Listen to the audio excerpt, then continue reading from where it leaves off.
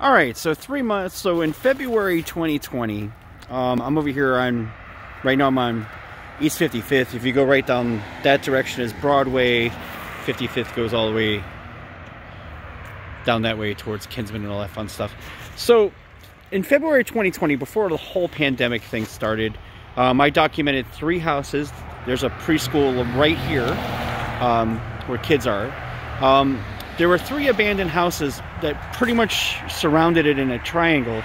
There was that house, this house right here, and then that property right over there. And that, out of all the 3 properties that are abandoned, is now been torn down.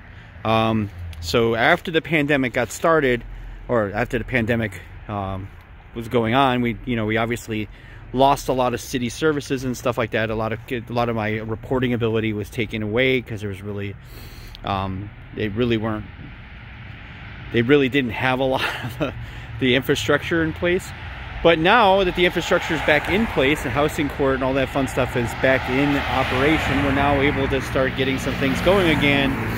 And that property, hold on.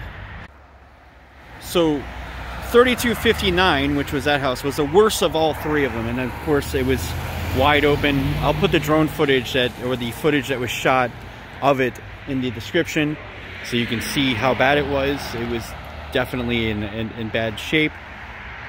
The drone footage showed that. Now this house right here is just a demonstration of the work that we still have to do.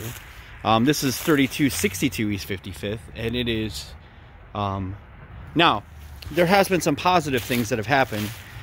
There was a dump that went all the way across here, probably all the way in the back right here,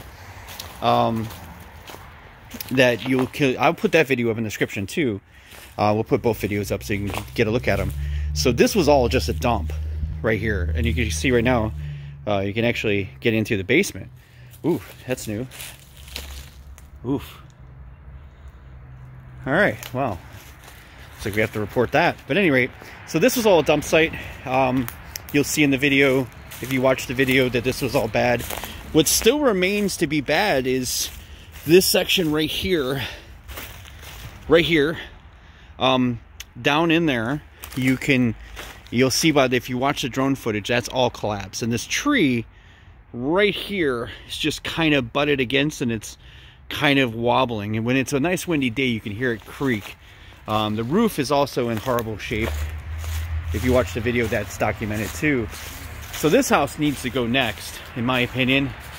As you can see right here, look at the sash and all that's gone along the roof. All that's gone. This piece right here is all gone. And obviously now there's a hole in the basement which animals and people can get into.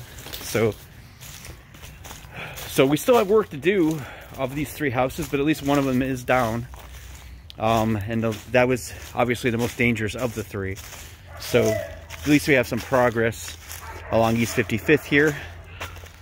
But this one definitely should go next. So I'll put both of these videos in the description so you can get a look at them. They're on YouTube.